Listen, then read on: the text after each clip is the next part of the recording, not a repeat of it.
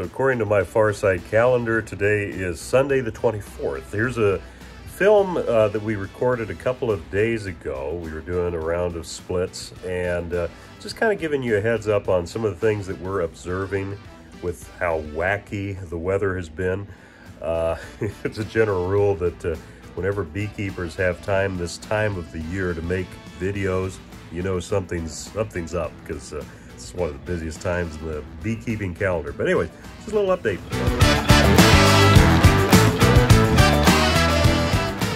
So just for folks wondering what beekeeping on a commercial side looks like, Tyler, where are you? Did you get rained on enough? Yeah.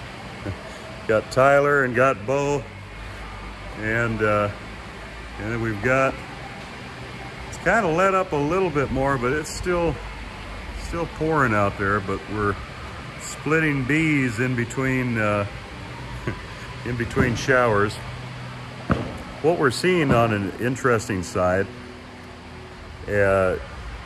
bees really are a lot like human beings in the sense that if you've got a large hive, a really strong hive, and then you're getting the weather like we're getting that's kind of keeping them enclosed inside, when we get some milder weather here, you're really going to have to watch for swarming.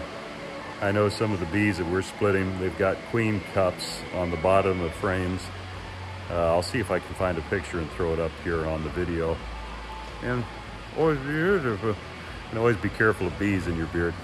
But anyways, just keep a close watch on your strong colonies, because they're going to want to swarm here when we get a break in the weather. Another thing that we're observing is some self-cannibalization of brood, or more appropriately, larvae.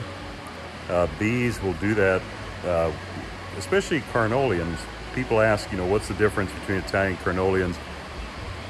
As a general rule, carnelians are a little more efficient. If they don't have resources, they'll cut back on brood rearing, whereas Italians kind of just keep large populations year round. But what we're observing, because we run mostly carnelian, is that some of the brood is being cannibalized. And what that'll look like is the brood will look spotty in areas, and you'll just see that the queen has, it's the best way to describe it, the queen has sort of condensed her egg larva area. And so you'll have still a nice solid patch of brood in one part of the hive, but where she's laid out, when there was greater resources, you'll just see capped brood, no eggs, no larvae. Almost looks a little bit like a failing queen, but the difference being is that they looked fine a couple of weeks ago. Mite levels are fine. It's just the weather has had them trapped inside, and so for protein source, they actually start cannibalizing their larvae. But anyways, that's it for now. A little update.